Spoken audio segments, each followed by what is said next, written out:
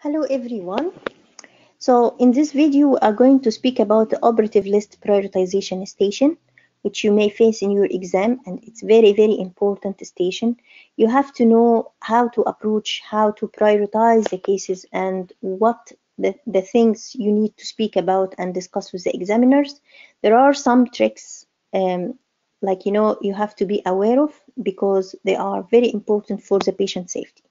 So I'm going to give you some tricks today so you can approach for any operative list and prioritize your cases correctly. First of all, you need to read the whole list just to be aware of all the cases you have, and then check which cases are they will need an inpatient admission after the procedure and which cases are the day case. We should start with the day case procedures. Why? Usually, we are working in the normal working hours here from 9 to 5, okay? So any patients who crosses 5 p.m., she will be admitted overnight for observation. Even if she is a day case procedure, she should stay overnight. So, for example, if you delay the day case procedure to the end of the list, probably she will cross the time and she will be admitted unnecessarily overnight. But if you start with the day case procedure in the beginning of your list, then she will have only 2 hours of recovery and then she can go home once she's okay. So it's better to start with like hysteroscopy, ERPC, like laparoscopic sterilization, the patients who are expected not to have any complication and will not need possibly any admission. So you should start with these cases first. The cases which may take longer time, like total laparoscopic hysterectomy, total abdominal hysterectomy, vaginal hysterectomy and pelvic floor repair, should be not to start with. That's because if any complications happened during your procedure and you may need to call the urology, you may need to call the bowel surgeon, you may need to call anyone, that will take longer time and you may have to cancel the other cases of your list. So you start with the short taking times cases and end with the longer cases, because the longer cases anyway are going to stay in the hospital. So if they cross the out of hours, that's fine. They are going to stay anyway, and you already done the short time cases. Okay. So check which cases you will need. They will need inpatient, and start with the day case surgery, and then start with the diabetic patients. This is very important. If you have a diabetic case in your list, we can't keep them fasting very long time. So if you have a diabetic case, and she should take the priority. Okay. However, if you expect that the diabetic case is going to take longer time than others, then you can feed her now and put her to the end of the list and start with the others. Okay. So if you think that you need to start with anyone else rather than the diabetic patient, you should feed the diabetic patient now and put her to the end of the list. Okay. The most important patient safety issue for the operative list prioritization is to ensure that you have a negative pregnancy test done for all the cases in childbearing period. So for everyone, you should do a urine pregnancy test and a VTE risk assessment. VTE risk assessment should be done for everyone, and we have to stress on 2 important points in the VTE risk assessment. First of all, whether this patient is taking any anticoagulant treatment before the surgery or no. So if she is taking any heparin before the surgery, we need to be sure that she stopped the therapeutic dose of her heparin or Clexane around at least 24 hours before the procedures, because she may have regional anesthesia, which is contraindicated within the first 24 hours of stopping the dose, and having Clexane recently that can increase the risk of bleeding. So if, for example, you have a hysterectomy is to be done today under regional anesthesia and the patient had her Clexane like few hours ago, we should postpone her surgery till completing 24 hours from her Clexane. Okay. Um, The other point of the VTE risk assessment, which we need to stress on, whether the patient was on any hormonal treatment before the procedure or no. Like if she's taking hormonal contraception, especially the combined ones, or if she was on HRT, she should have stopped them at least 4 weeks before her procedure. Okay, so what if she doesn't know about that, or no one told her to stop her HRT or contraception, or she forgot to do that? Then we need to cancel her case today and postpone it until she completed 4 weeks before her surgery without any hormones. Okay, so these are the most important 2 points in the VTE risk assessment for all cases. Okay, then for all the cases, you need to take a rapid history, do a quick examination, and review the investigations done before. Like, for example, a patient who had um, a scan on the pelvis and she's coming to remove a cyst. So you have to review the scan report just to know more about the size and the site and the nature of the cyst. Like, if she has investigations done, like for example any biopsy before, like endometrial biopsy or anything, then you need to have a look on the histology. And any routine investigations done prior to your procedure, you have to be aware of her hemoglobin and to be sure that she's optimized to have the surgery today. Okay, so that's the first thing when you have the first look on your list.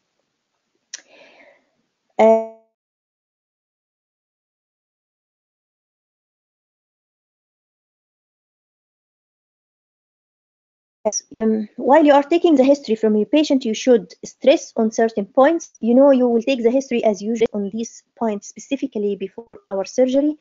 So we need to check if she's on any regular medication, because it can interfere with the treatment, can interfere with the anesthesia, and also if we need to continue any of them, like if she's on any antihypertensive or any blood sugar regulation medication or L-thyroxine or anything, like, we need to continue taking them.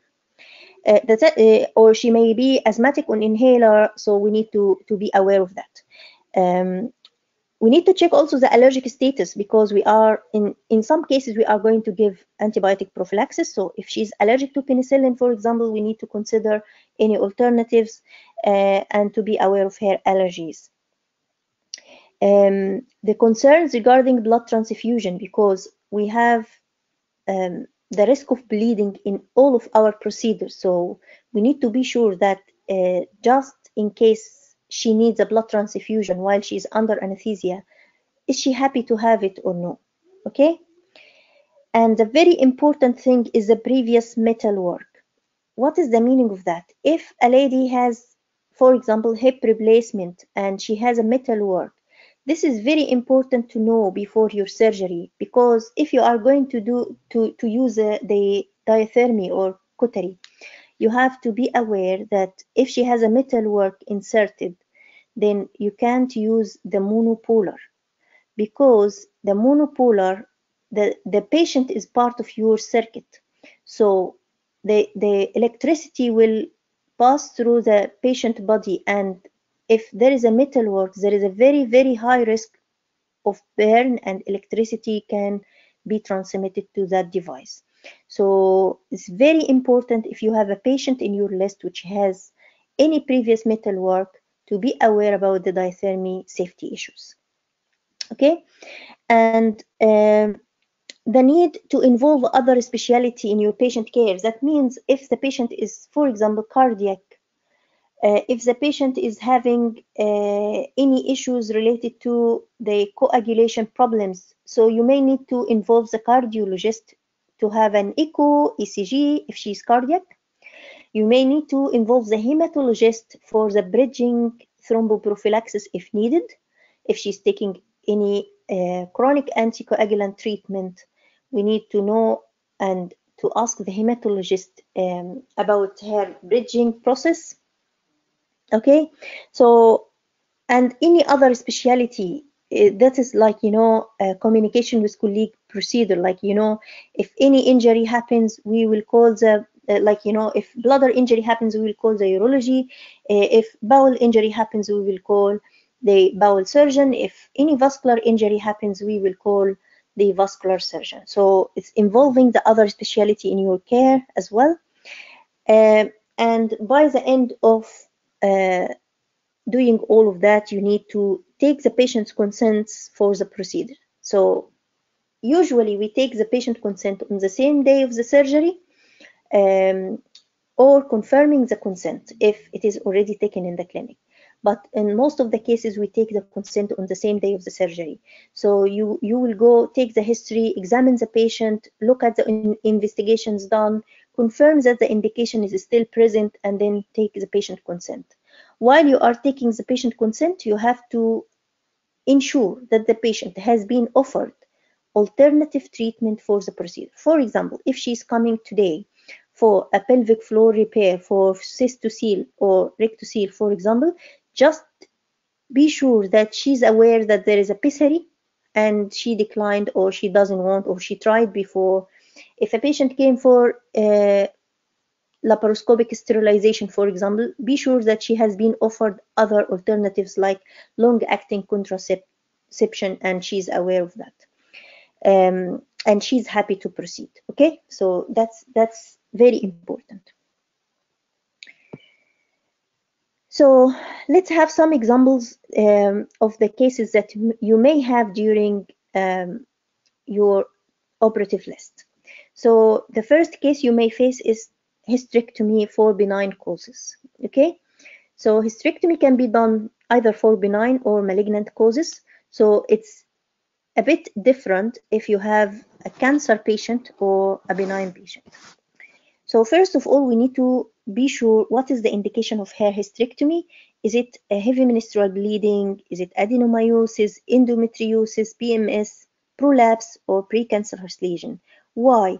Because if, for example, she is coming to remove her womb for endometriosis, we may expect lots of adhesions inside. Okay.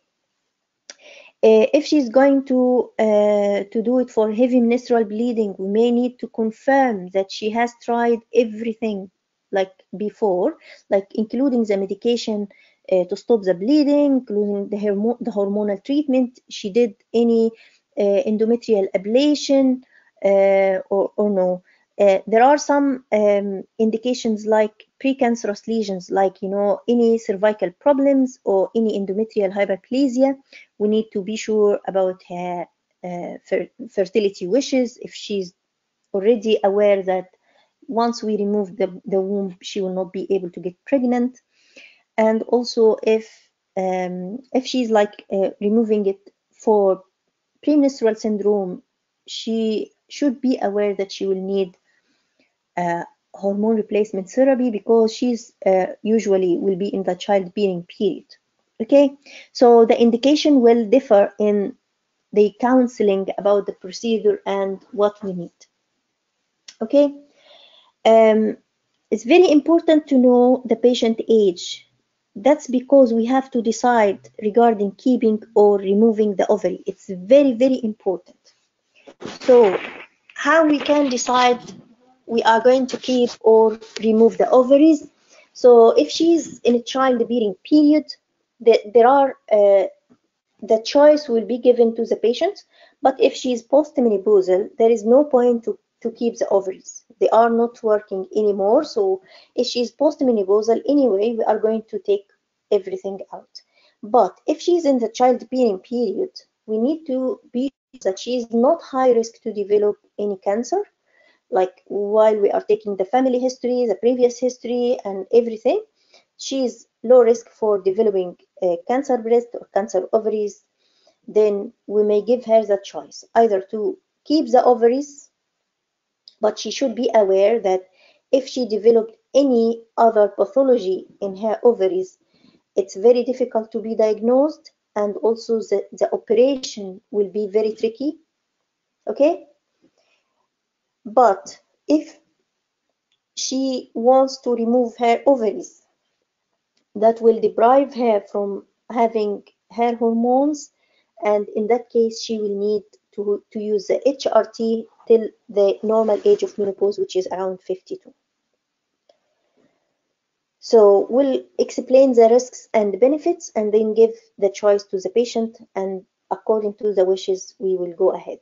But if she's high risk to have cancer, or if she's postmenopausal, we are going anyway to remove the ovaries. Okay? We need to be sure of her BMI. So if the patient is having BMI of high or large number, then we may consider, like, this patient may be having difficult anesthesia. She will have difficult anesthesia, both regional and general. She will have possibly difficult procedures. We may need like retractors, extra retractors. We may need extra help, extra people, specific requirements in handling the patients and the bed itself. Also, risk of VTE will be higher in case of high BMI, and the risk of infection. Okay, infection like wound infection. So the BMI can affect many things in our procedure. So it's very, very, very important if you are taking a history from an operative or pre-operative patient to stress on her BMI.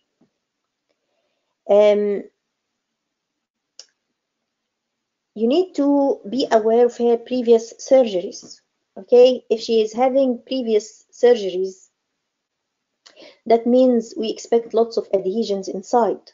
Okay, and the presence of adhesions will put another risk of difficult surgery and risk of injury to the surrounding organs, including ureters, bladder, and bowel.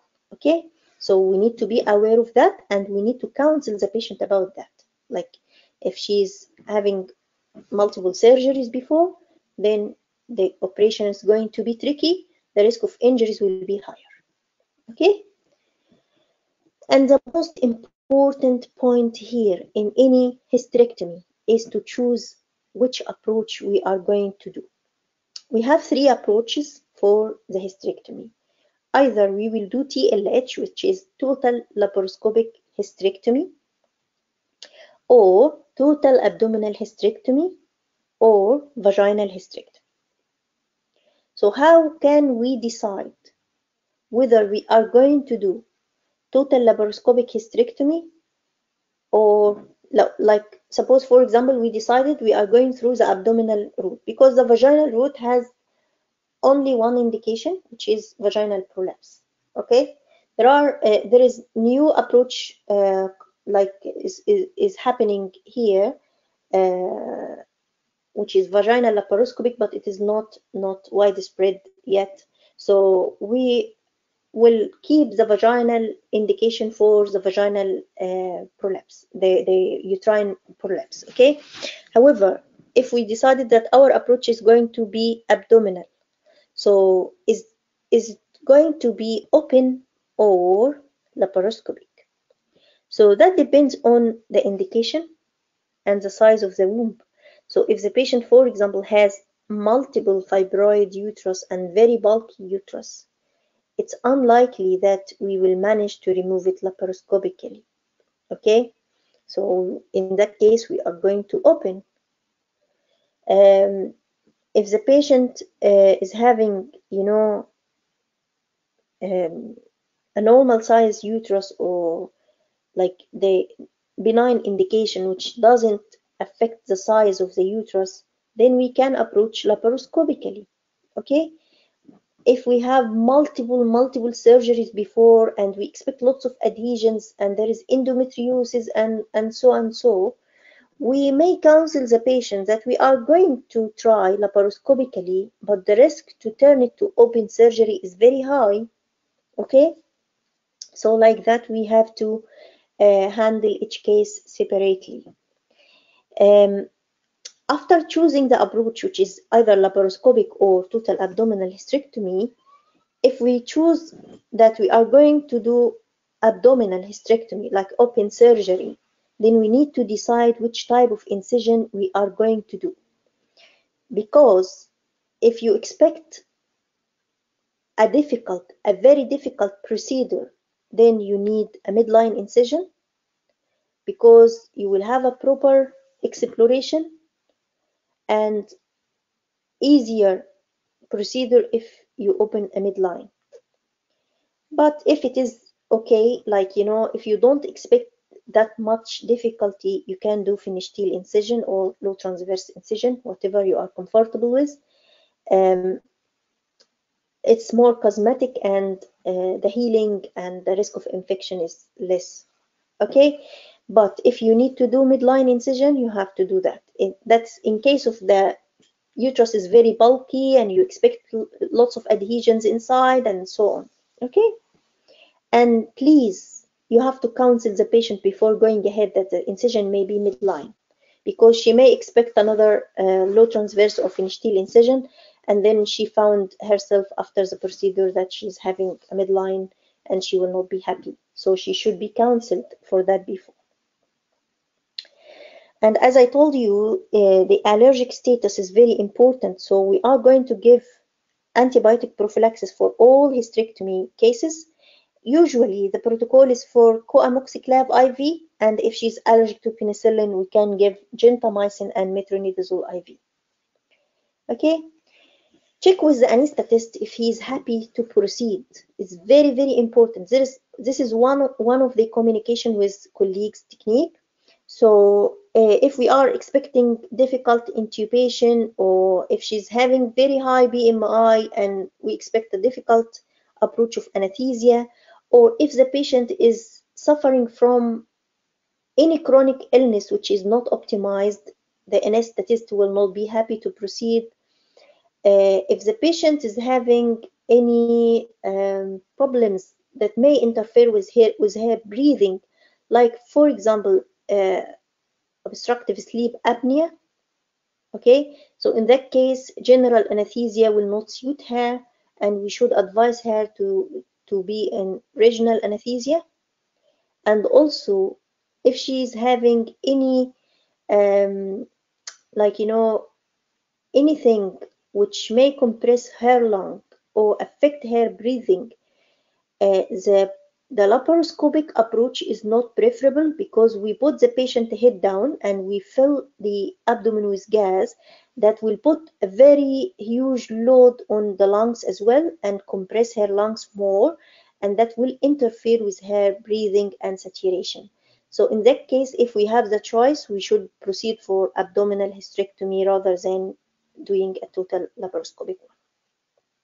Okay, so it's very important to check whether she's having any problems that may interfere with her anesthesia. Then we will advise her to have a regional one, and if she's expected to have any like complication related to any chronic illness, like if she's having renal problem, chronic renal problem, chronic cardiac issue, chronic lung disease, anything like that, she should be optimized before the surgery.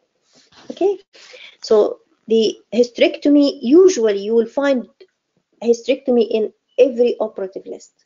So it's very important. You have to be aware of all of what we talk so that you can speak about everything. Okay. Another case which may be hysterectomy for cancer, like a patient who has already done endometrial biopsy, for example, and it came back with definite cancer diagnosis, or a patient who had ovarian cancer diagnosed and confirmed, and the patient had already the MDT decision to do total abdominal hysterectomy as a treatment. So we will do the same as what we did with the previous one, for benign causes. Plus, here it's mandatory to take the ovaries, both of the ovaries. There is no choice here to keep the ovaries. Either it is a cervical cancer, endometrial cancer, or ovarian cancers, we can't keep any of the ovaries, okay? That's very important. The other thing, we need to review the MDT decision, okay? And we may consider peritoneal wash and omental biopsy in our procedure. If it is not mentioned in the list, we need to be sure that we need to discuss with the examiner that we need to review the MDT report to see whether we need peritoneal wash or omental biopsy to be done during the procedure or no, because that will be included in the MDT decision, okay? Don't forget, all of the cancer patients should have prophylactic low molecular weight heparin for 4 weeks post-operative. This is very, very important, and this is patient safety issue. And we need to counsel the patient while we are taking the consent that she may need further treatment depending on the histology. So this is not the final treatment. So we will send the histology and we will check whether she needs any further treatments. Further treatments can be chemotherapy, can be radiotherapy. It depends on what kind of cancer she has. And also it can be another surgery, like staging laparotomy or any other surgery, okay? So we should inform the patient about this point. It's very, very important that you may need further treatment after the histology report. And the most important thing here, as I told you earlier, that cancer cases cannot be delayed.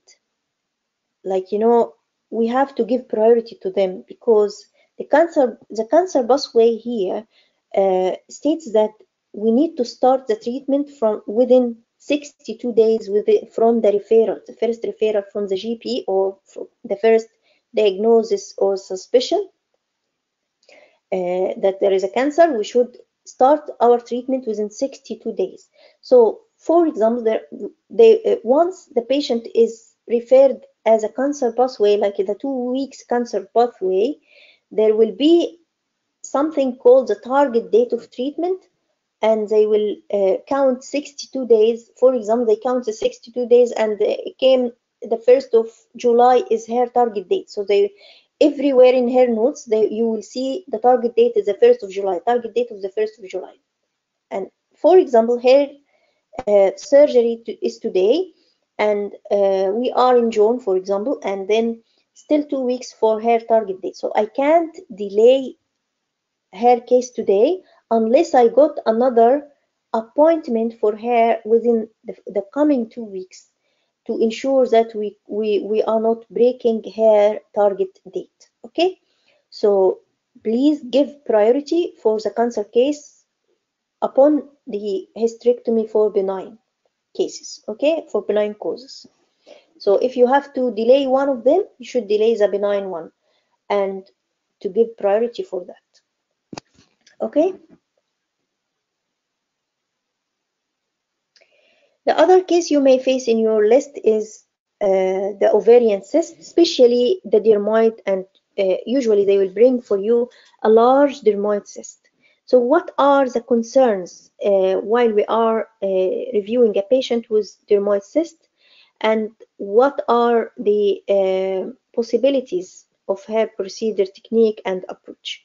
So while we are taking the history, we should ensure the patient age. Usually, dermoid cysts are common in childbearing period and young ages. You should check the investigations done for the cyst before, and to know the size of the cyst. Don't forget to examine the patient abdominally before going ahead, and tell the patient that we are going to examine you again under anesthesia just to be sure, and decide which point we are going to start with. Okay, The BMI is very important. If the patient is having high BMI, there may be a difficulty in approaching laparoscopic procedure. And if we are even approaching laparotomy, then the risk of infection will be high as well. So we need to be aware if she's high BMI. Also, history of previous surgeries is very important, as we mentioned before. So we expect lots of adhesions, and also the dermoid cyst, you know that it can be very large and can be amalgamated with other organs. So adhesions are expected here as well. So the risk of injuries to the other surrounding organs is very high, especially here, like ovarian cyst. Ovary is very near to the ureter in the ovarian fossa. So if we are going to deal with ovarian cyst with adhesions, so there is a risk that we may injure the ureter. So we need to tell the patient about it. The approach. So actually it depends on the size of the cyst. Some dermoid cysts are small, so we can proceed normally through laparoscopic procedure. But sometimes the cyst may be very big to the extent that it can reach the umbilicus. So if the cyst already reaching the umbilicus and you are going to do a laparoscopy with various needles, there is a risk that you may puncture or you may go through the cyst. So it's unsafe to do that. So if you are like, if you prefer to go with laparoscopy, it's better to go for Palmer's point if you think the cyst is big, and then insert the umbilical port under vision so that you will be sure that you will not go through the cyst. So it's very important to counsel the patient if she has a large dermoid cyst or a large ovarian cyst before going ahead, that sometimes you may not be able to go through your belly button unless we go through another point here is called Palmar points, and then to do it safely. And also here the risk of turning to laparotomy is higher than any other case of laparoscopy. So we should counsel the patient that if we need or if we struggle to take your cyst out, then we are going to do laparotomy because the cyst is big. So to take it out through the port is very difficult. Some doctors may do they may drain it inside an endo bag and take it out, and that depends on how much solid amount and liquid, because if the cyst contains cyst, solid and liquid, both of them, so we can aspirate the fluid part and then the solid part can't be aspirated. So if the cyst is containing more solid than fluid, then the aspiration will not help and the cyst will be very big to be come out through the port side. So we can counsel the patient that sometimes you may need to extend the incision to take the cyst out. So you may have mini laparotomy to take the cyst. We may convert the whole procedure to laparotomy if we struggle to dissect the cyst. Okay? Excuse me. So we need also to confirm her fertility wishes and concerns. So if, for example, she has a large dermoid cyst on the left ovary, we should be sure that the right ovary is healthy and the right ovarian tube is healthy, because usually in most of the cases of dermoid cyst, it will be amalgamated and involving the ovarian tissues and the tube on the same side. So we need to counsel the patient that there is a possibility that we may need to take the ovary and the tube on the same side. So we need to be sure that the other side is normal. We will ensure her that since she has one ovary and tube, then there is no effect on her future fertility. She can get pregnant as normal, and this will not affect her fertility at all. But if she has, like, for example, previous history of PID or ectopic pregnancy or another ovarian cyst on the other side or anything done to the other side, then the fertility wishes here will matter. And then we need to counsel the patient that we don't have a choice if we found the ovary, if we cannot separate the ovary from the cyst, and we need to consent her for that.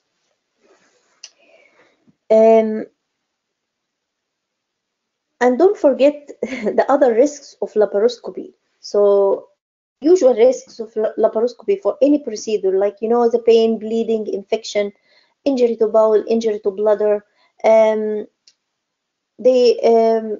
injury to ureter, injury to blood vessel. Don't forget the injury to blood vessel. Some patients may got injury to a large blood vessel.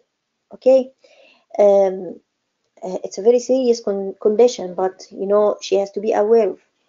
And also possibility of converting it to open, risks of inability to complete the procedure, whatever. So the other risks of laparoscopy should be mentioned to the patient. But I mentioned specifically these other factors which are specific to each case, but you have to add to them the other possible risks as normal discussion. Okay. This is laparoscopic sterilization. It can be one of the cases you may face also in your exam. So we need to be sure of the patient age. Suppose, for example, the patient is like 23 years old and she came asking for tubal sterilization. Usually is not like something which is usual.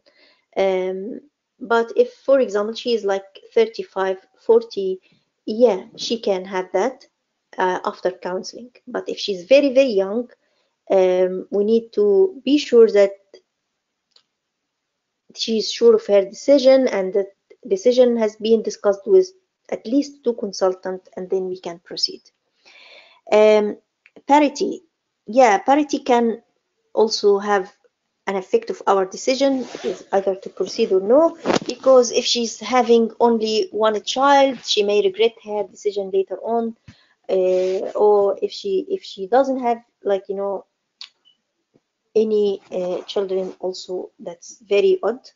So we need to confirm the parity as well. We need to ensure that she is very sure of her decision, because it's like irreversible process, and still we have a failure rate of 1 in 200. She should be aware of that, and she should be aware that she can get pregnant. There is no method which is 100% effective.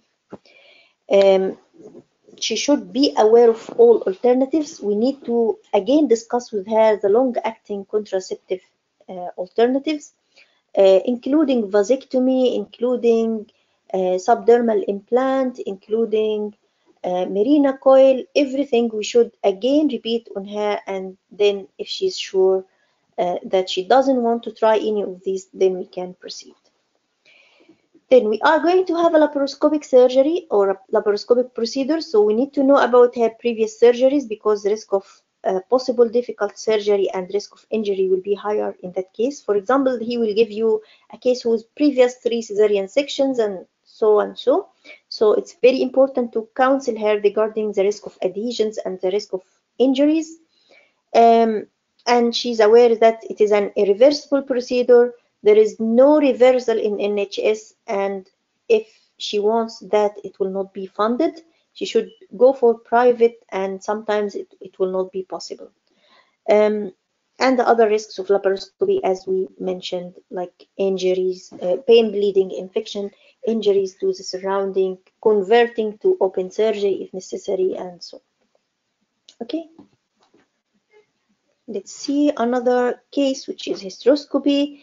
Hysteroscopy can be for postmenopausal bleeding, when we need to take an endometrial biopsy, for removal of polyp, or removal of coil, or for example, or prior to endometrial ablation, or just diagnostic one. So there are many indications of hysteroscopy, so we need to be sure about the indication first.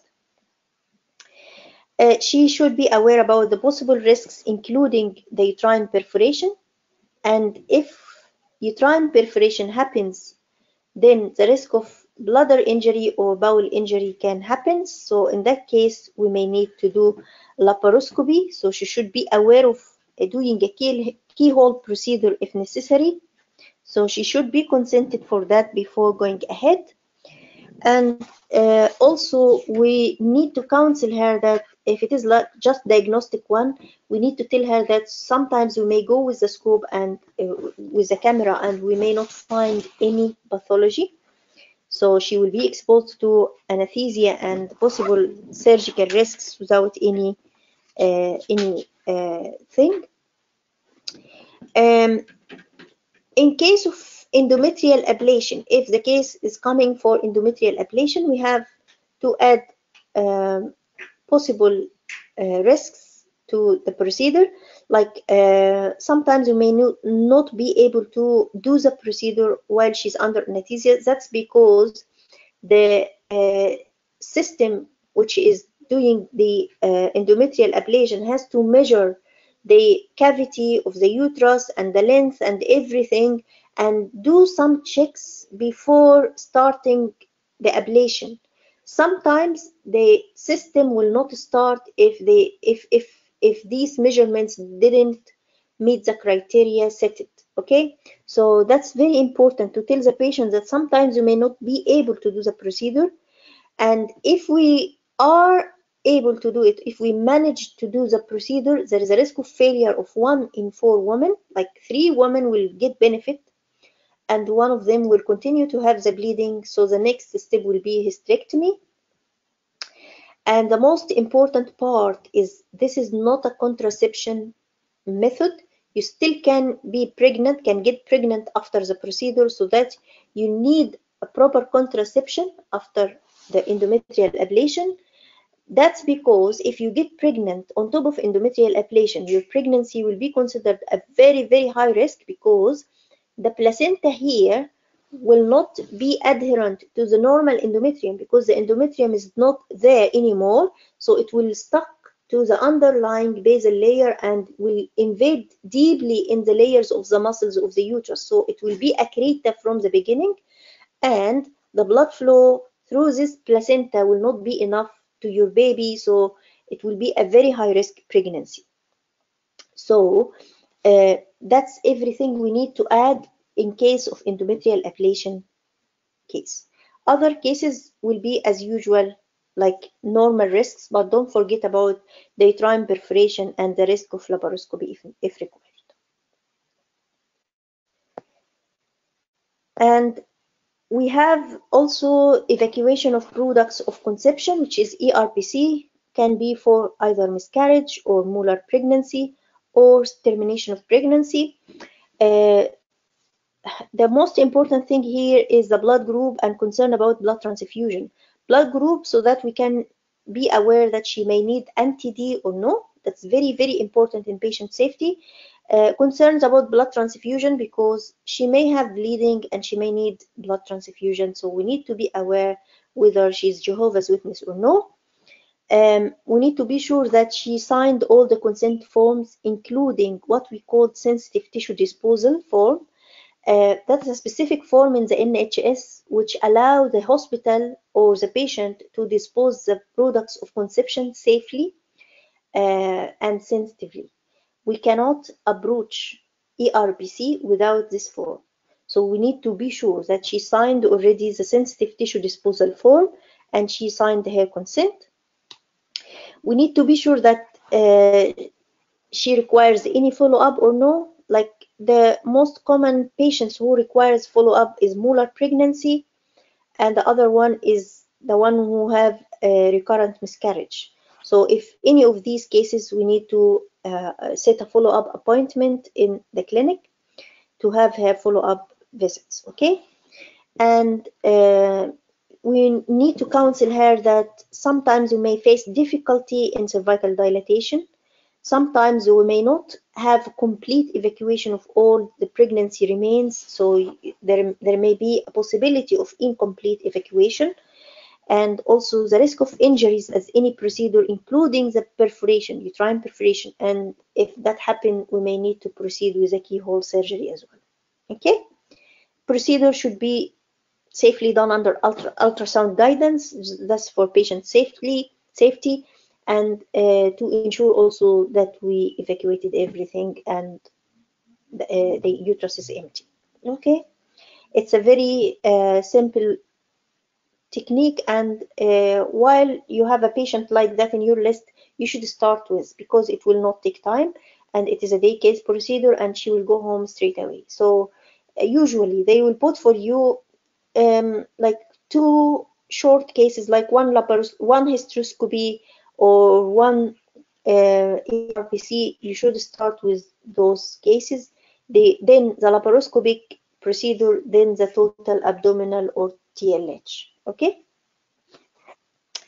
Uh, the last one we may face is pelvic floor repair.